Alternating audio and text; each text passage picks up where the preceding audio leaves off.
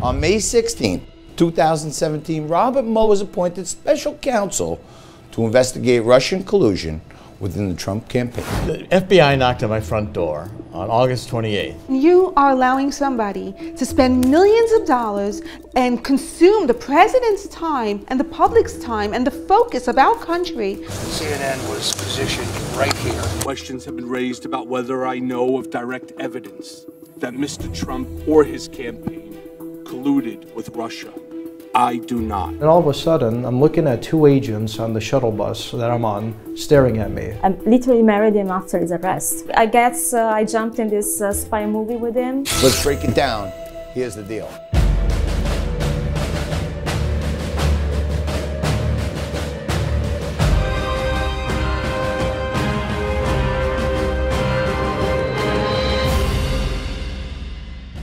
Welcome to this week's What's the Deal?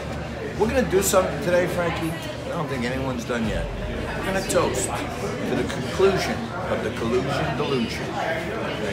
Happy Palm Sunday, John. What a season it's been. To you and our audience, the Mueller probe is over. And what a season it's been. That's for sure. We spoke with three people that have been at the heart of it. Jerome, Corsi, George Papadopoulos, and of course, his trial coming up in just a couple of months, Roger Stone.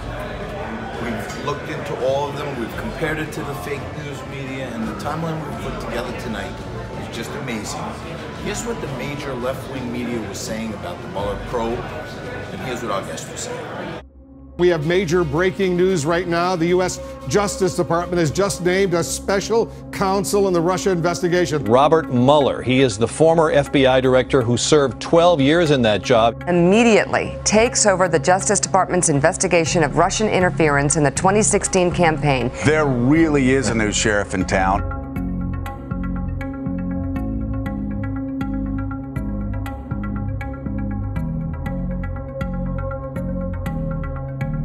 On May 16, 2017, Robert Mueller was appointed special counsel to investigate Russian collusion within the Trump campaign. Pretty simple.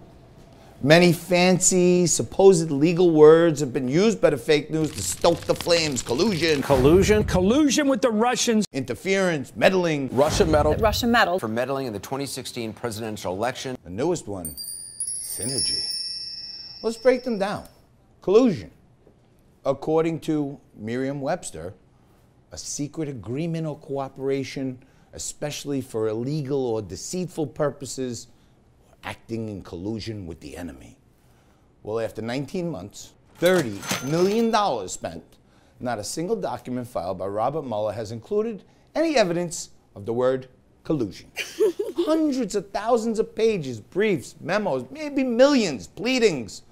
Not a single mention of any evidence of collusion. Even if there was collusion, lifelong Democrat, Harvard attorney Alan Dershowitz has said, The worst case scenario, it's still not a crime. 19 months later, $30 million to be exact, multiple indictments for crimes unrelated and post-campaign. And yet again, still not a single piece of evidence tying Trump or his team to Russian interference.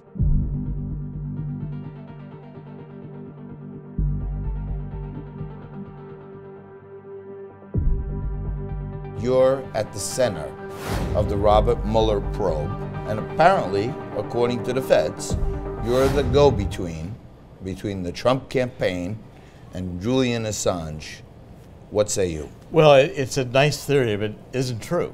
I mean, I've never met Julian Assange. I've never talked to him. I've never emailed him.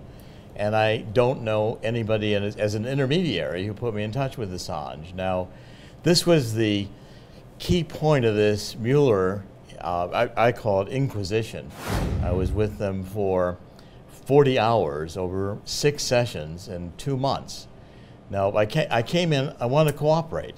I gave them my laptops. The FBI knocked on my front door on August 28th. They knock on the door, they say, it's the FBI. My wife says to me, here we go. We open the door, and they handed me the subpoena. I have nothing to hide. I've done nothing wrong. And the main question they want to know is, when was the last time you talked to Julian Assange from WikiLeaks? And I've seen you ask this question on almost every other media, but if I don't, then they're going to say I'm a hack. But did you ever even third party, have contact with Julian Assange? None whatsoever. I've never spoken to Julian Assange. I've never emailed him. I don't know him. I didn't know anyone who was in contact with him who gave me information. Anyone from the Russian government? Nobody from the Russian government. I don't even like Russian salad dressing. Okay. I don't know any Russian. Their theory was it was, you know, Roger Stone to me to Assange, and then Roger Stone to Steve Bannon to Donald Trump, and that was the chain for collusion.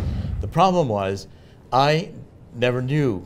It had no contact with Assange or anybody as an intermediary. See, the feds had a preconceived theory. They had their theory. Their theory was going to be real simple.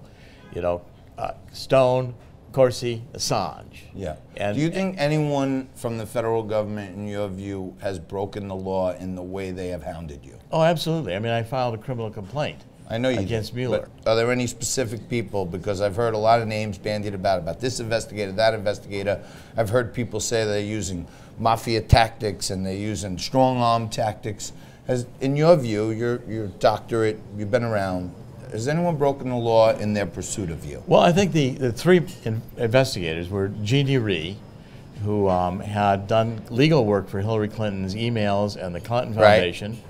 Right. There was Aaron Zelinsky, who was a prosecutor under Rosenstein. Yep. And also Andrew Goldstein, who was head of the corruption division for Pret Bahara in Southern District of New York. Now, they're all solid Democrats. Their plea deal would have required that I, in fact, they were... Lie about a lie. Well, they were saying I had to admit to the judge and to God that I had knowingly and willfully given them information I knew to be false with the intent to deceive them. Now, I didn't do that. In fact, the one count they wanted me to plead to was testimony I gave on the first day before I saw my 2016 so emails. Just to be clear, you were offered a plea deal. Yes. By the Mueller team. Yes. Where you may have spent very little to no time in jail. They said no prison time. No prison time. Right. And as we sit here today, right, you are waiting every moment to potentially they could come in the door right now. I would hate it for you, but it would be great ratings for us. Television. You know what I mean?